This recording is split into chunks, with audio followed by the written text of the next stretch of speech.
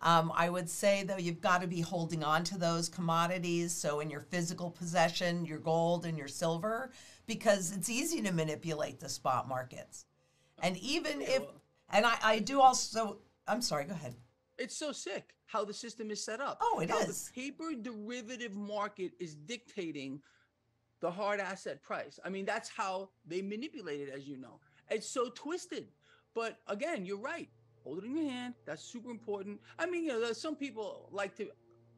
I mean, a lot of things, and I like to be in things that they're going to pay me, like dividend paying, exchange traded funds, whatever it might be, to gain exposure to things as well. But absolutely, holding it in your hand, number one. I'll never back off of that. I've been telling people that for 1,000 years. I've been telling people to stay long this market too, and it's gone Yeah. crazy. I've been net long for a while now, but there's going to be a moment of reckoning. And you know, I don't know if you're even aware of this. I have a little thing called the MMRI, Mannarino Yes. Market Risk Indicator. It seems to be spot on. Every time we've crossed this 250 threshold as of late, seems to be a line in the sand. Market goes crazy. Right now we're just over 250. And then we watch some miracle happen. The 10-year yield starts to come down. Relief in the market. Stocks start getting bid up again. It's such a game. It's a managed Oh, market. huge. It's totally being run over by the, in this case, the Federal Reserve. Well, let's go across the water a bit to the Bank of Japan, because they've really been showing central banks with their experiments on QE, QT, yield curve control, which they just, in my opinion, they had to expand that range because they were losing control. And that's the last thing. This is a Ponzi scheme. But, I mean, I personally think, so I want your feeling on this, that the Bank of Japan has been showing the rest of the global central banks how to do these experiments, but they're failing. They haven't been able to generate what they wanted since the early 90s, and they own most of the markets. Whether it's the stock market or the bond market, they're buying into it. And yet, look at the purchasing power of the yen. It's the lowest that it's been in 50, 60 years, but they've been in deflation since the 90s. This is the model. That's what they're doing here, and you're right. This is what's going on here. Other central banks are seeing what they're getting away with here, but this is all it's all going to change. We have right now. I think I looked it up 2 or 3 days ago. Talked about it on my video blog. Global debt to GDP is leveraged about 350% right now. It's I mean, not just zooming in, and it's crazy. You know, just looking at one particular economy, and that number is it must grow from here. I mean, people don't understand it. I don't know, I guess it's the mainstream, the propaganda, but that can only get worse. There's no alternative. This is, again, why you got to look at holding physical assets here, gold, silver, commodity exposure here, because, again, risk on eventually is going to turn to risk off in an extremely rapid way. Markets are supposed to run in cycles. I think most people understand that. We don't get that anymore. No. We got this constant, since the last meltdown, artificially suppressing of rates opens up a doorway for cash to make its way into equities, stocks, and it inflates a bubble. They've also been very successful in reinflating a housing bubble like we've never seen. It's a nightmare, and then we're going to have to deal with a lot of other. This whole thing is just starting, just flickering. There's a spark right now with the banking sector. It started a year ago, well, not even a year ago. The regional bank issue, which is going to bleed off. Let's see where that goes, and then we have the whole commercial real estate exposure situation that we're going to have to deal with too. So, but all this to me looks like a consolidation of the system. But going back to what you were talking about, yes, this is going to go on and on. It can't stop. So forget about looking for a saving grace. You got to look for alternatives here, and that is understanding that this whole thing is, in my opinion, is designed to fail. It's going to implode. Absolutely. Debt market meltdown, yields spiking in an uncontrolled fashion. That's going to put massive pressure on global equity markets. Cash is just going to move. It's going to move from bleeding out of the debt market, putting pressure on the stock market, bleed off there, and we're talking about a tsunami of cash that's going to make its way into commodities. And to a certain degree, I do believe in cryptos as well. So I'm just looking for the most likely places where cash will move. I think it's going to go into other things too. It's going to go into artwork, maybe classic cars. It's going to, you're going to see all kinds of prices of real things that you can hold in your hand inflate. Tangibles, because it's going to try and find a home where it can hold its purchasing power. exactly. And I can't imagine it unfolding another way. I really can't. And I think about it constantly. Yeah. Well, it's kind of hard not to, except Yeah. a lot of people out there, it's this normalcy bias.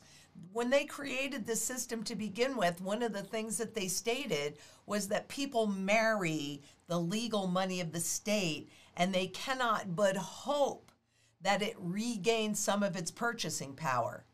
Yeah. Good luck Right? with that. Good luck. Yeah, good luck with that.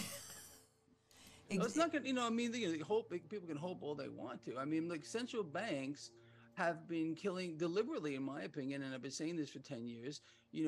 Sucking the purchasing power of their currency out, making it harder and harder for people to get by. But it's all temporary. That's why do they not include things like food inflation and energy in the calculation? Because it's transitory. Like we were told, it's not.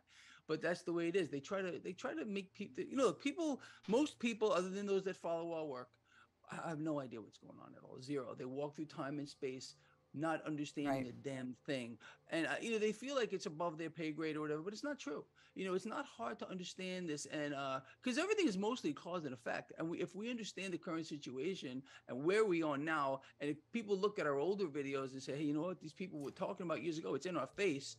You can pretty much guarantee that what we're talking about is where it's going to go in the future. I mean, there's no doubt in my mind. Well, no, and it's really, frankly, not rocket scientists. It's simply No, a it is. repetition That's of the thing. It's history, not.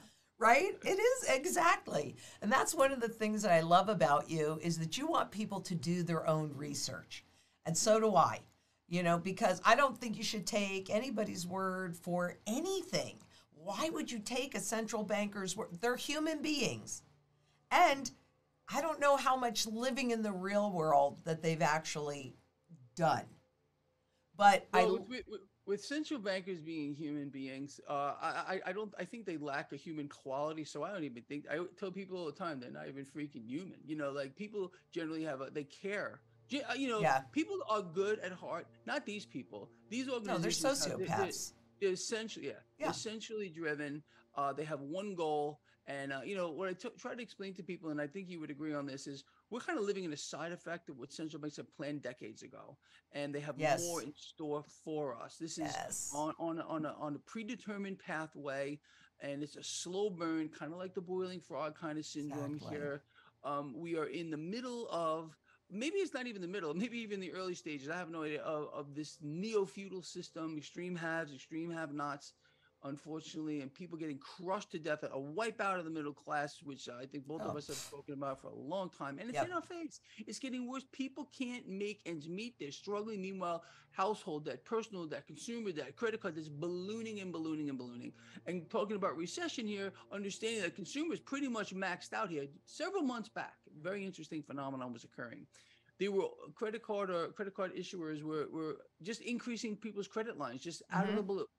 And they knew that people were going to act irresponsibly and they were going to swipe and swipe and swipe. It was a setup. And that's exactly what happened. They knew what happened. They're creating slaves to the system, dependency on the current system.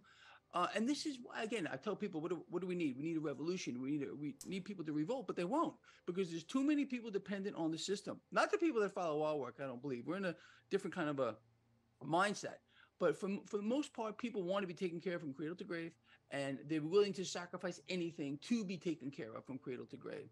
And they want people ill, mentally ill, physically ill, spiritually ill, you name it, so they can again be controlled. It's crazy, but that's really what I see moving forward. I would believe that you see the same things. Oh, we always do, you and me. Yeah, we do. Yes, we do. And, the statement that you made about this has been coming for a really long time, these kinds of changes have to take a really long time so that people don't notice it, the frog in the pot of water. And so we started on the, credit for the masses in the 20s. That was at the beginning of this experiment. That's right. And then credit cards in the 50s.